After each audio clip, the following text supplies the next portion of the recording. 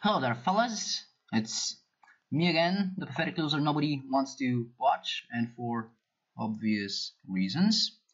And I decided to do something nobody has ever done before, ever in the history of ever, and that is do a tier list on something that probably isn't interesting, excluding the small minority of people that are still incredibly big fans of Inazuma.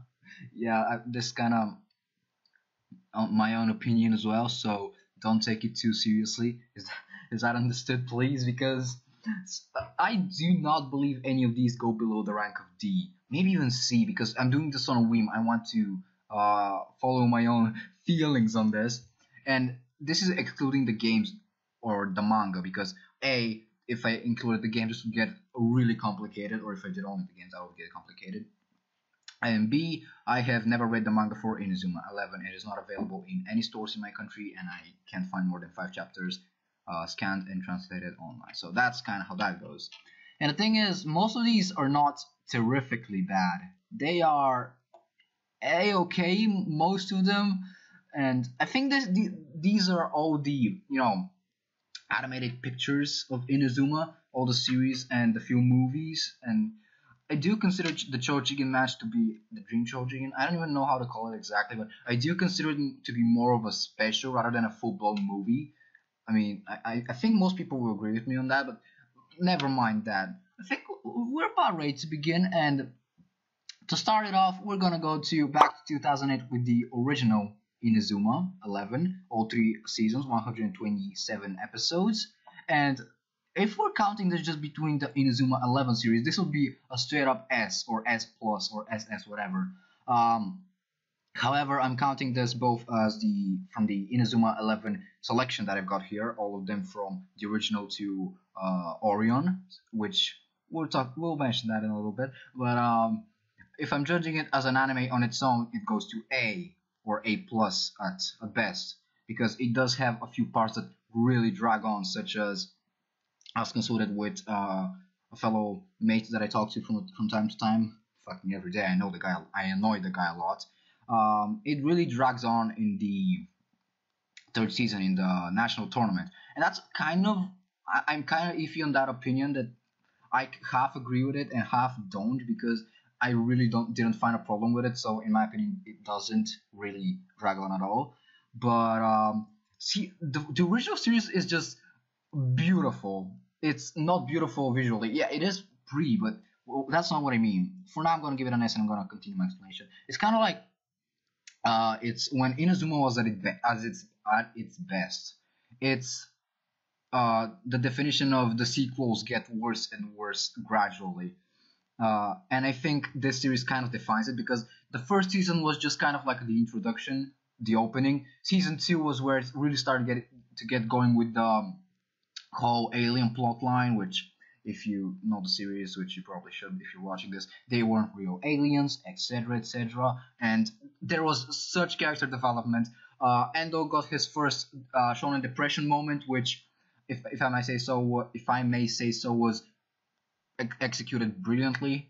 Also, the final matches absolutely gorgeous in terms of story, and the 3rd season was just jam packed with interesting moves for the most part. And while some of the characters did get the boot in terms of relevancy, or got like 2 minutes of relevancy in the whole series, the whole season in general, the original series is where it's at, because I will never forget that match with Inazuma Japan and Little Gigante. It's kind of like a clash of 2 personalities that you really love, because for a lot of the matches in the series, you kind of are, you're hoping Endo would win, and you hate the opposing team for the most part, because they're kind of dicks.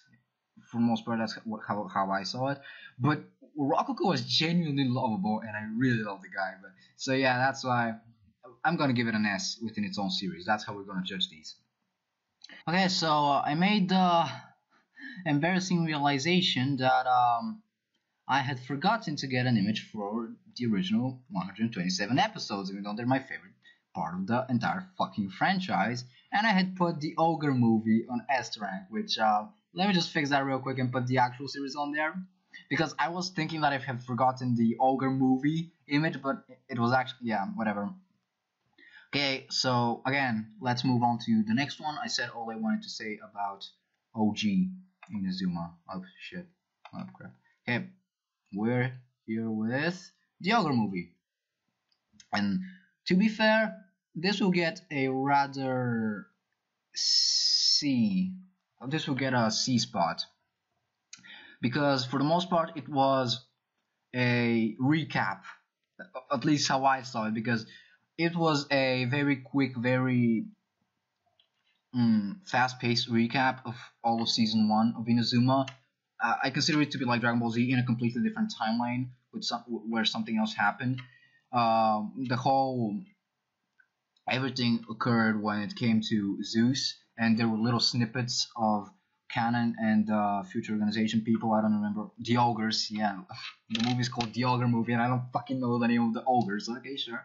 And it kind of felt as if it could possibly be happening in the actual season 1 timeline, because these are things that are happening when you would probably be expecting to see them. I don't know what I'm trying to explain, but yeah, the only thing keeping it interesting was the final match, because it's actually the thing with Zeus and the ogres, that interaction, and the match between Raymond and the ogres was kind of the only thing that kept it interesting.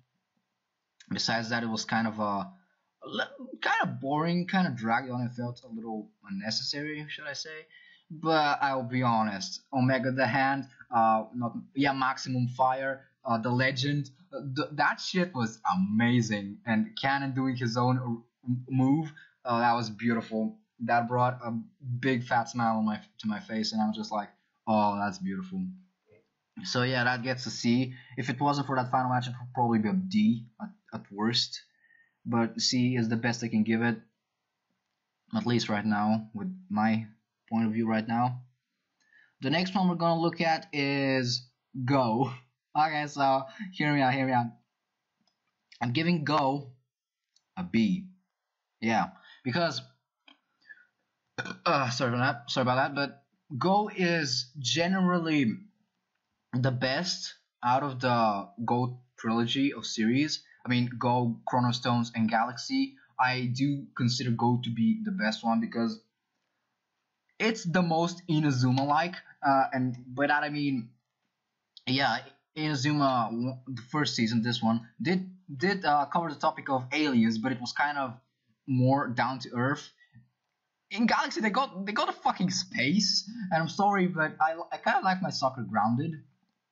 And in Go, well, it was kind of garbage in terms of, again, the same things that I've mentioned before. It was a little too grounded to. No, what am I talking about? It's not too grounded. What I'm trying to say is, it was underwhelming. Okay, I do like the darker plotline and the more serious tone of the series. Cash-ins were kind of meh. Well, in the game they were incredibly fucking overpowered, and they made me want to kill myself when I was playing against someone with another 3DS who doesn't even live near me anymore and can't even play with him anymore. But the thing, my point is, Go was the best out of the Go series, and that gets a B for me because Tsurugi, it was awesome. Tenma was kind of aight. Shindo was kind of a crybaby and needed to stop for a little. And Aitor, sorry Weebs, I don't remember his Japanese name at the moment. He was one of my favorite characters just because of that crooked attitude. He was a fucking cool guy. Okay, I'm sorry, that is how I see it. Don't mean me for that one. But I'll be honest, Tenma was a little too Endo-like. I would have liked a little bit more diversity between protagonists, but I did enjoy my time with him. I didn't despise it. But it did get annoying when he was like, soccer can cry, bitches! Don't make soccer sad, you motherfuckers! Yeah, that was high quality as shit. But the final match in the series in Go was fucking garbage. I mean, I'm not gonna get into too much detail, but you can't summon Kishins. You're fighting against a team that is summon Kishins unlimitedly, or avatars, whatever, and you fucking beat them without using Kishins. And I'm like, What the fuck, dude? Yeah, so that's getting a hard B. I almost want to put it on C, but it had many cool moments along with it, and that kind of was it over. Okay, so movie Griffon. Okay, you see this movie? Also B. Okay, hear me out here. I don't know how people feel about movie Griffon because I've heard people be disappointed about Go and loving the original series because Captain Tsubasa Move Over Inazuma 11 defined soccer slash football slash anything that any other synonymous word for soccer. But the thing is, I've never heard anyone say anything about Griffon. I've never heard anyone complain about it, anyone rant about it, and I was too lazy to read a review on it. And I'm just going to give my opinion on it. It was rather stale and a little, again, disappointing, but it it had gorgeous animation, which is something I didn't really expect because all of them aren't very good at animating. I guess I can't really judge because I'm not an animator. I don't animate shit. I barely even draw from time to time. The thing is, I just loved the effects, the lighting, the smooth animations towards the end of the movie. And you know what? Yeah, let's move it to C. More like C plus. Consider it between C and B. A C plus because it was better than Ogre, but it was still. I know it's kind of like the same with the Kuroko no Basket movie and the Dragon Ball Z movies. You can't expect it to add too much plot. The premise is too simple, and so it just throws you into the matches. And you get 3 matches that 2 of them are kind of fucking dumb. Well, at least the Eternal Darkness one was no Eternal Night, Ancient Darkness I think it was. Yeah, I think that's the team. Was a little disappointing except for the the goat scene. That was priceless. And the Happy White Hurricane during the first match was beautiful. And the final match between Zero against Zero was absolutely amazing. I loved it to death. But yeah, C plus indeed because it was kind of meh. It was kind of excluding those parts. The training montage was kind of aight. I didn't fuck with it too much. I didn't hate it too much. It was just alright, kind of in the middle of it. It was enjoyable. Okay. Now let's open a really fucking weird can of worms here. Chrono Stone. I might get a little bit of flack for this. I mean, I'm forcibly gonna I'm gonna make Ryukario watch this. I'm gonna force it down his own throat because I want him to see how I feel about especially Chrono Stones because it's kind of hard to put into words. But imagine this again a D plus. No, a C minus. I know the same. Isn't that the same thing? Whatever. Imagine this a C minus. So it's kind of like yeah. Let's just put it on D. No, wait. Yeah, it's going on C specifically because. Okay, I'm sorry, but the later Inazuma series are very fucking average. You cannot tell me they're not. Most of them are very on the side. The thing is with Chrono Stones, it completely fucking turned everything on its head from funny, interesting, and sometimes whoppingly weird soccer fights and plot lines. It turned it into fucking Harry. He fucking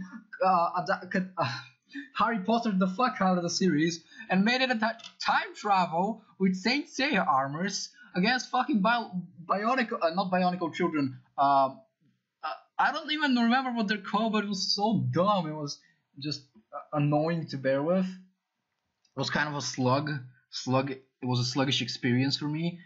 I will admit, every time there was a new mixing act, that was obviously the highlight. While the catching arms concept was completely ridiculous, and they're just trying to. It was kind of like it feels powerful. It looks powerful. They look like they're seeping with energy and power. And then the next match, someone more powerful comes here. One of our team members gets his own catching arm. They beat him, and that repeats for the entire series until the final match where they again pull something out of their ass. Because I do believe the original Inazuma was the only series they didn't pull something out of their ass in. Chrono Stones was one of the worst. Definitely one of the worst. So I'd say it gets a C minus, so, at least in my opinion. I will admit some of the fan service during the time travel storyline was, I couldn't have wished for anything better. I mean, seeing Endo as a child and watching him grow a Kishin, well, yeah, it is ridiculous. And imagine a different timeline, he'll be destroying bitches with that thing. He would be the best goalkeeper ever. But the thing is, it wasn't enough. I mean, Zhuge Liang, who's that? I mean, let me just add something here. For all of the for all the Go anime series, I first played the games, including Galaxy, which is only Japanese, so I didn't know what the fuck was going on. But I still played the games first and watched the anime second. And as adaptations, they are very hit and miss, in my opinion. But the thing is, their adaptations and work. Fuck you, Windows. I hate you very much for making me sidetrack myself. And yeah, Chrono Stones was, I'd say the anime was, I gotta be careful with my words. The anime was better in some aspects than the game, but the game was better than the anime in other aspects. That's all I can say. I mean, the gameplay in Chrono Stones was just straight up fun. The level 1992 can go fuck themselves though. But it was fun. And watching the anime sometimes feels like the biggest drag of all time and really repetitive. But that can also be said for the entire franchise. But enough about that. It's a C minus. Enough. Moving on, we've got Galaxy. That is getting an A. I'm sorry.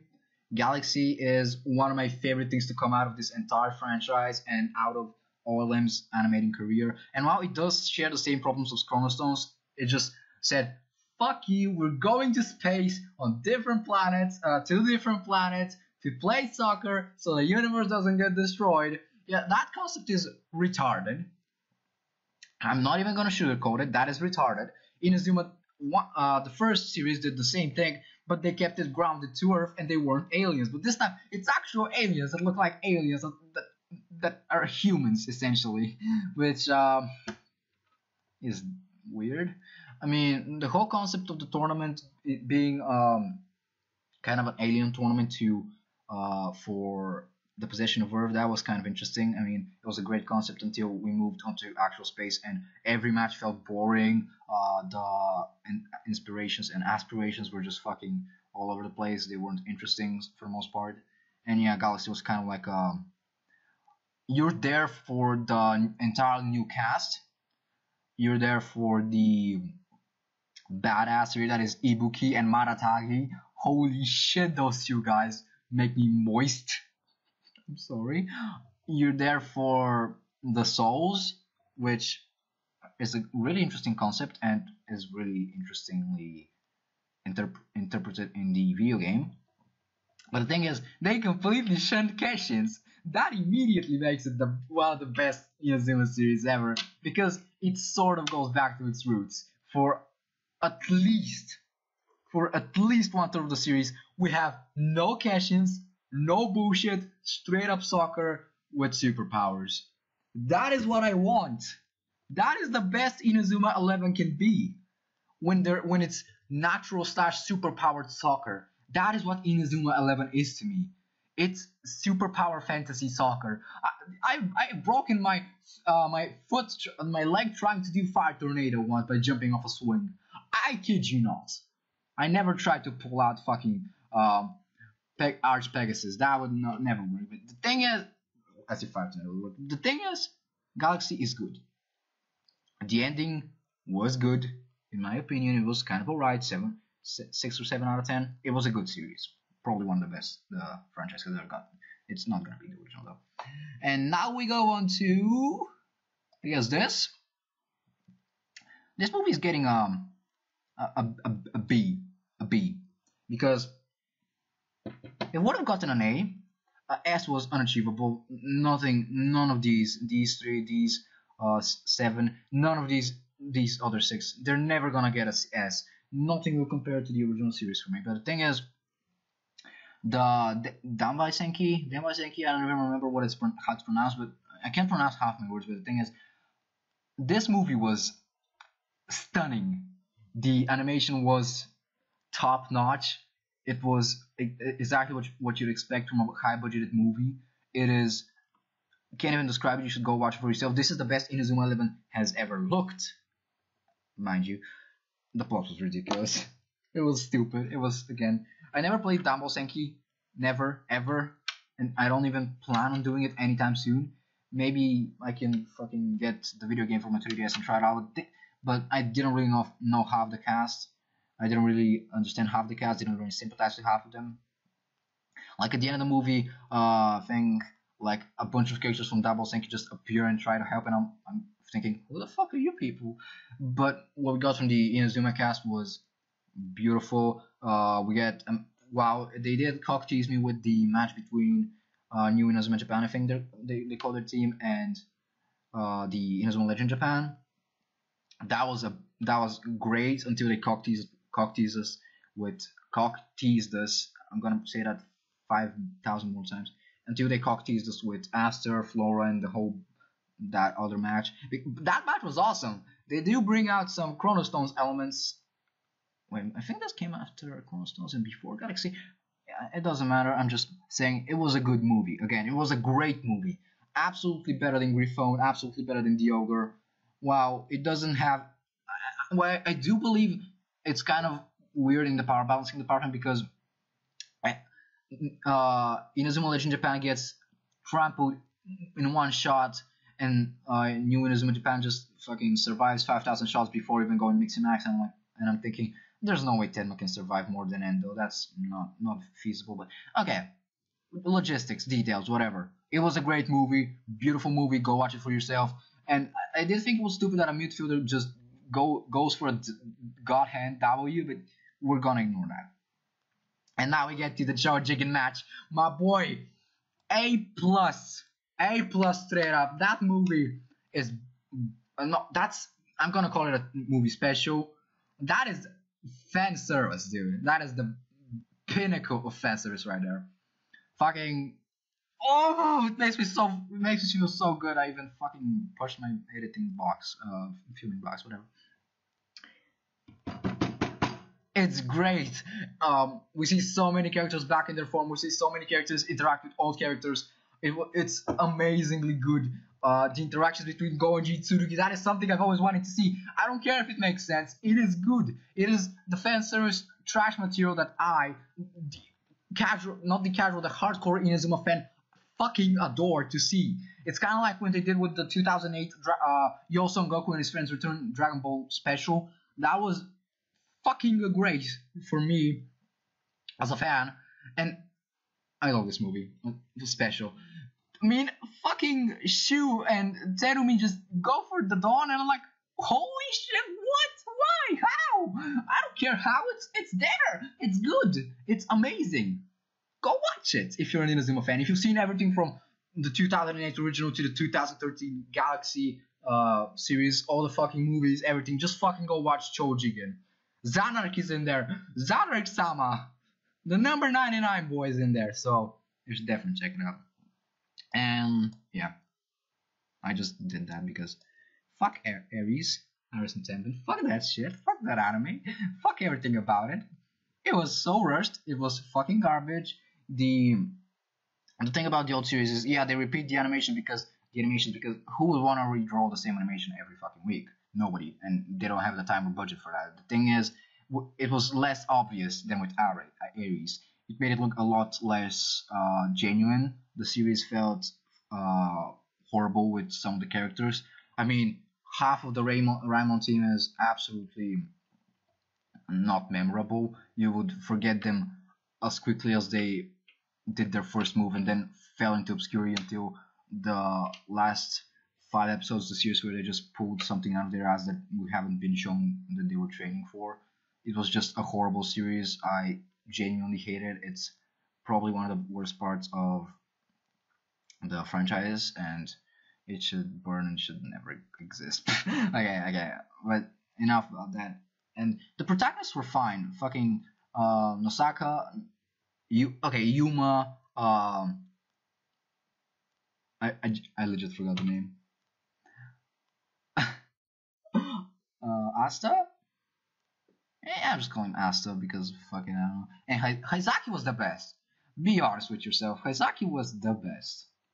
You can't dismiss that. Fucking the Penguin Boy is always the best. Just like Kido was the best, Haizaki is the best in this series. And they had so many fucking rip-off characters. I mean, Kozomaru, as much as I love that chubby piece of manliness of the fire tornadoes in Bakunin's Screws, he rips off every move Axel or Goenji used. Every single one! And the fact that they just did a fucking separate timeline was just stupid. Can't they just do it in a separate universe? No, not a separate timeline. Wait, what am I trying to explain here? Never mind. Timelines, universes, I don't care about that. I'm just watching for the fun. And for the last one, Orion, I'll be absolutely fair with Orion. I have not watched more than 4 episodes of Orion. I dropped it immediately because it was appalling, horrible. I didn't enjoy it, and I do not know if it gets better from there on out. What I saw from it is stupid. I've seen a clip of 3 goalkeepers standing behind the goal, which I don't care if it was Endo's genius strategy. I'm putting gigantic air quotes with genius, but it was retarded. And the whole the Ashura, the Asura, that looked great. Some of the new moves, great. Is it still connected to Ares and has its problems? Yes. It does apparently, according to some people that I've seen talk about it, it is less rushed than Ares because of something about Ares having to have more episodes, and now Orion is that. It's just a long-running series like the original, or the Go series, excuse me for that burp. I don't like Orion. The openings are complete trash, and while yeah, they probably fit more towards the Inazuma series, they fucking suck as openings. The first series at least had a really good one, like a very opening that made you tap your fingers on your desk while you watched while you were and it was hyping you for the episode. It was a good song. It was interesting. It was good, and Orion isn't that. None of that. So that is pretty much how I feel about that one. And this is my tier list. This is obviously going to be the longest video on my channel because it is unscripted. It will barely be edited, and in whatever the case, it's probably not going to be interesting for anyone. I do hope I got people interested in the series, at least a bit of the series. I don't know, but my point is that I wanted to throw an opinion out there about these peculiar series that are part of this franchise. And I think that's the point of the internet, giving an opinion and getting your opinion trampled by someone. And as every YouTuber has ever said, you can, if you even care about this, if I'm relevant enough, you can respond to me, tell me if you would have picked something different, if you would have arranged the rating a little, if you would have done something like that, because I'm totally okay with that. You could probably tell me, no, Chronostones was S rank, which bullshit, but you can tell me that. I'm not gonna believe you, but you can tell me that. And yeah, anyways, that's probably all I want to say.